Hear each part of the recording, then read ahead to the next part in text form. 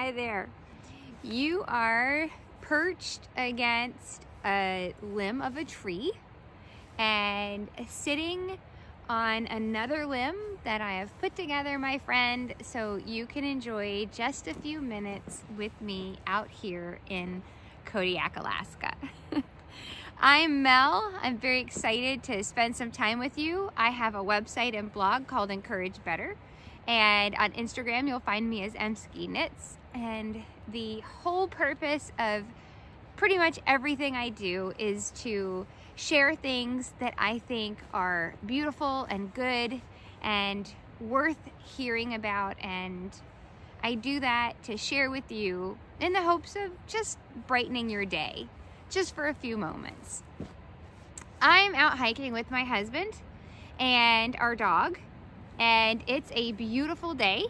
We are at a place where it's nice and flat. This is actually a golf course, and this golf course is tucked in between the mountains that you can see around me, and we've been up and in and came down, and because it's flat and I don't have to worry about what can I see around me, I've got clear vision, I can confidently spend time chatting with you and not having to worry about anything.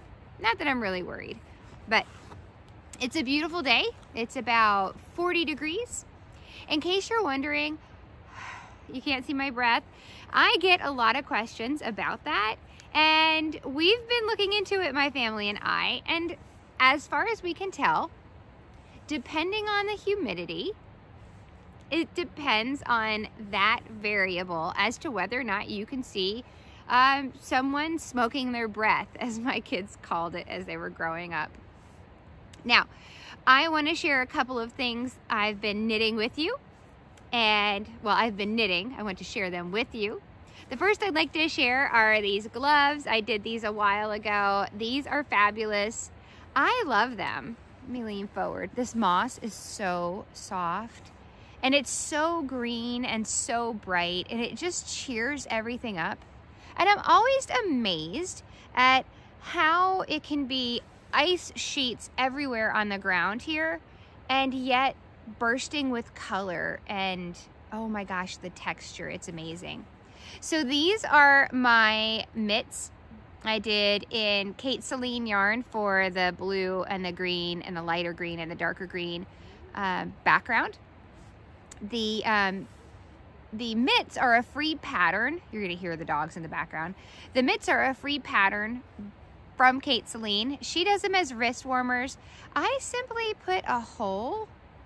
I worked up into this point, then split and worked back and forth, and that working of back and forth is what gave me this opening for my thumb. Fast knit, quick win as I call it. So it's a small activity that just gives so many rewards. It was just so fun to have these on and off the needles in no time. And if you want to hear more about my thoughts on how to get your knitting mojo kicked into overdrive, season 2 of the Encourage Better podcast, Knitting Adventures in Alaska, it's available anywhere you can find your podcasts, iTunes, Stitcher, Google Play, everywhere. You can check the blog and find it there. But the season 2 episode 2 talks about small makes big wins. My hat, this hat is knit out of Brooklyn tweed. I knit this 2 years ago for my husband. Was it 2 years ago? Maybe it's only been a year ago. And he wore it all the time. It was last year I think I gave it to him. And this year when the season started, he couldn't find it. I knit him another one, and that's a free pattern on the blog as well. It was super fast to knit him the second one. As soon as we knit the second one, the first one was found, which is fun. Okay, what am I doing that I'm pulling over to share with you? I am sharing with you a pair of socks. It's actually a pair. So I started these years ago, and the story that I have that goes along with them, I will put up on the blog. I journaled about it. These socks have been on my needles for years. The adventure started in Pennsylvania, and I used 2 balls of yarn because someone told me I should knit 2 at a time. Put 2 socks on the needle at once. And I get the idea of that because when you're done, you have a pair of socks. But if you've spent any time with me, you realize that I have a tendency to get bored really quickly. And so I used 2 different balls of yarn, 2 different colorways. This dyer is no longer dyeing, so you can't get this yarn. And also, I've been knitting these for years, so even if she was still dyeing, I doubt she would still have this yarn on hand. But this is yarn from Yarn vs. Zombies. And I cast on a pair of socks with each, thinking, okay, I'll do 2 at a time, I won't be bored, and I'll come back and I'll knit the second. So these started toe up. They're going to get an afterthought heel. They've come quite a long way. Let me flip them over for you. I was knitting them as I started right here. You can see where the little stitch marker is. Not very much progress. It's because it has really been hard to walk, even without knitting. It's been hard to navigate. There are sheets of ice everywhere. I don't know, can you see that behind me? Yeah, there's sheets of ice everywhere. And I didn't wear my crampons. I just have my hiking boots on. So that was poor planning on my part. So what happened with these socks?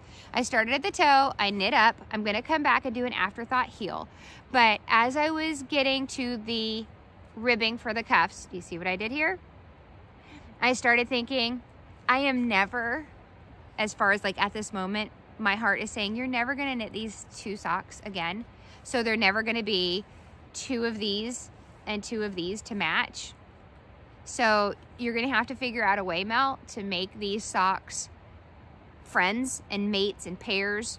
So what I did is I split the yarn and I started making the cuffs. And my friend, so that it ties this together and it doesn't look like it was just some crazy idea, I'm gonna come back for the afterthought heel, and the afterthought heel for this sock will be this yarn, this. They're gonna be kind of Frankenstein, but that's okay. I just wanted them off the needles. It was time. Have you ever felt like that? You're working on a project and you're working on a project, and it's not that you don't like it, you don't enjoy it, you just have been going through it so slowly. And there comes a point where you're just like, meh, I just want to get this done. Not like, oh, I want to get this done. It's just like, hey, you know what? It's time. It's time for these socks to be complete, to have their chance to be, Sasha is running and having the best time. They're over there now. To have their moment on my feet, right? So I'm pretty excited to cast these off. I think by the time we make it back to the car and the drive home, I'll be done with the cuffs. And maybe tonight, or maybe not, I don't know, I'll keep you posted. Tonight I'll pick up for the afterthought heel. I do true afterthought heels. I do a little gusset. You can see where there's this little bump out. You see how it goes, boop. So right before that is where I'll put my needle in and pick up. And right after that will be where I put the second. I snip, and then I don't put any waste yarn. Well, sometimes I do. Actually, I shouldn't say that. For these, I did not. So that's what I'm knitting. I'm very happy. This is on-the-go knitting. I take this. It's super easy to take this with me hiking or romping or ice skating as we go. Very simple. I've got several other projects that I'm working on that I'm very content with. I just enjoy it. Now, before we go, I want to share with you, if you get the chance to listen to the podcast, the audio podcast, the season 2, episode 2 that I referenced earlier, in it, I share a poem. And that poem is from a book called Alaska Young Fisherman's Almanac, Volume 2. And this is that book. This book, even if you aren't a fisherman and you don't live in Alaska, this book is so interesting, and it really is worth taking the time to go through. I don't know if your library would order it for you, but it's a collection of Alaskans' thoughts and memoirs, their poems, their recipes. There's a rhubarb and lemon cookie recipe. And they're from different areas, Cordova and Seward, Dillingham, Sitka, Kodiak, smoked and canned salmon. The neat thing about this book is it gives you a perspective from the people who live here, who are fishermen and who are fisher folk, and how their lives are so not just interconnected, but their lives are the ocean. Their lives are the fishing. Their lives are these moments with nature and the abundant resources that we have here in Alaska. And it's very interesting. Just the reflections on the rhubarb for the rhubarb and lemon cookies was really interesting to hear about. All right, my friend, my stuff is in here. It is starting to get darker.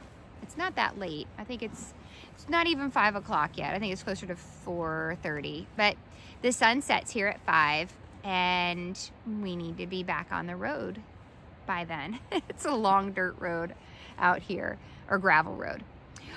Well, thank you for joining me. I hope that the time amongst the trees and outdoors with the mountains in the background, oh, they're glorious. The mountains behind you are equally amazing. The fresh air and the sounds, it might sound, if I'm quiet for a second and let you listen, it might actually sound like it is the wind blowing, and it's not, it's rivers or streams. So listen. Can you hear that?